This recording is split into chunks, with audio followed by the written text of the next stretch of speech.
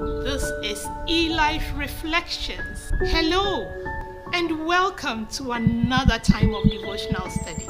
Today, we will be considering the topic, Your Clothes Matter.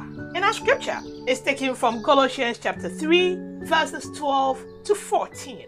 I read from the Message translation. So, chosen by God for this new life of love, dress in the wardrobe God picked out for you. Compassion, kindness, humility, quiet strength, discipline.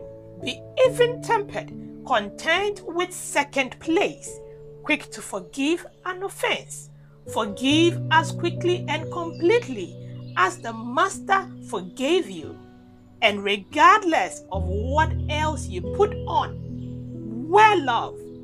It's your basic all-purpose garment. Never be without it. Hallelujah. Paul, in the verses above, spoke to the Colossian believers about what to put on as clothes. Beloved, the type of clothes a person wears express a lot about the individual's identity, their status, personality, occupation, nationality, religion, culture, etc. The colors of clothes and accessories are also descriptive and helps to easily identify individuals, even in a big crowd. Badges or emblems that people wear also give an identity of the group they belong to. And so I wish to ask today, can we be identified as God's chosen people by what we put on? This, I guess, is food for thought for the day.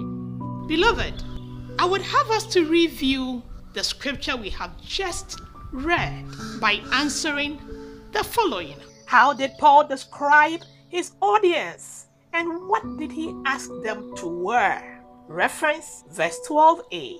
What kinds of clothes are in the wardrobe God picked out for them?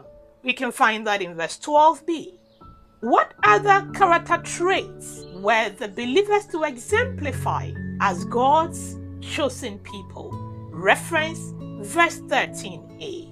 How were they to forgive and who was to be their standard? Reference verse 13b. And finally, what was described as the all-purpose garment in verse 14? There are some truths in the scripture above that cannot be ignored. And so, let's do a recap. Paul described the believers as those chosen by God for this new life of love. Paul asked the believers to dress in the wardrobe God had picked out for them. Not any other wardrobe, but the one that God had picked out for them. Paul said God's wardrobe includes compassion, kindness, humility, quiet strength, and discipline. Paul also advised the believers to be even-tempered, content with second place, and quick to forgive. Paul stressed that they should forgive as quickly and completely as the Master forgave them. And finally, Paul said, regardless of what they put on, they were to wear love as a basic all-purpose garment, never to be without it. Wow! How do we respond to this powerful message?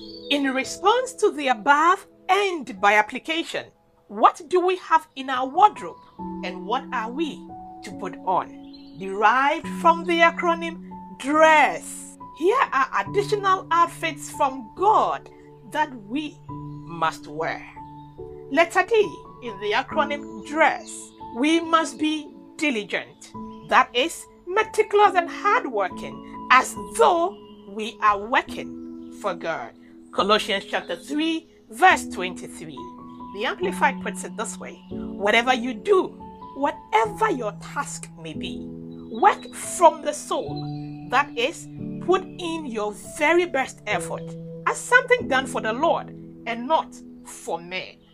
Letter R in the acronym DRESS. We must be respectful, that is, humble and polite towards everyone we encounter 1 Peter chapter 2, verse 17. It reads, show proper respect to everyone. Love the family of believers. Fear God. Honor the emperor. Letter E in the acronym DRESS. We must be earnest. That is, honest and sincere in everything, especially love. 1 Peter chapter 4, verse 8. Most important of all, continue to show deep love for each other, for love covers a multitude of sins. And I say amen to that. Remember that scripture said that we should wear love as an all-purpose garment and never be without it. First letter S in the acronym DRESS. We must be self-sacrificing, that is, seeking for the interest of others in humility. Colossian chapter 3, verse 12. So, as God's own people who are holy, set apart, sanctified for his purpose, and well beloved by God himself, put on a heart of compassion, kindness, humility, gentleness, and patience, which has the power to endure whatever injustice or unpleasantness comes with good temper. I like the scripture.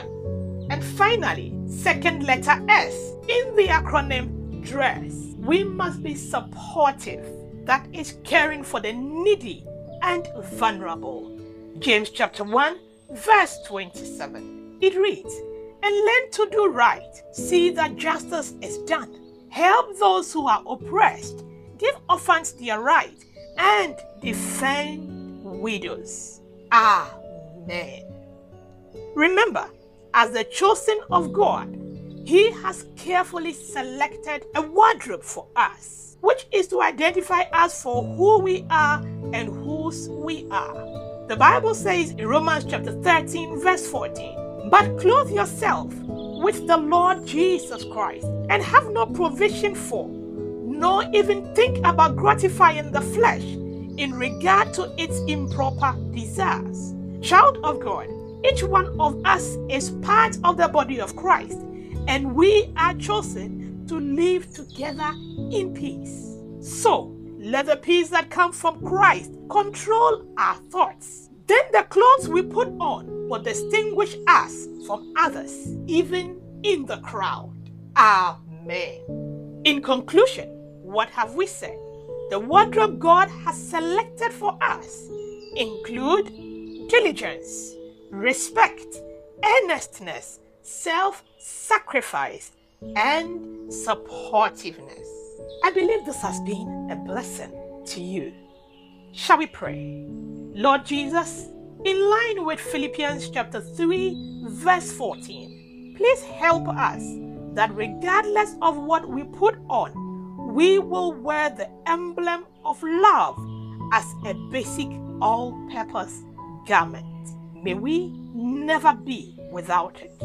Amen. Wow! This is all that time would allow us to share today. Until I come your way again, remember to make time to study these scriptures all over again. And I pray that the Holy Spirit will throw more light on His word for our growth. I love you, and remember, Jesus is coming soon. God bless you.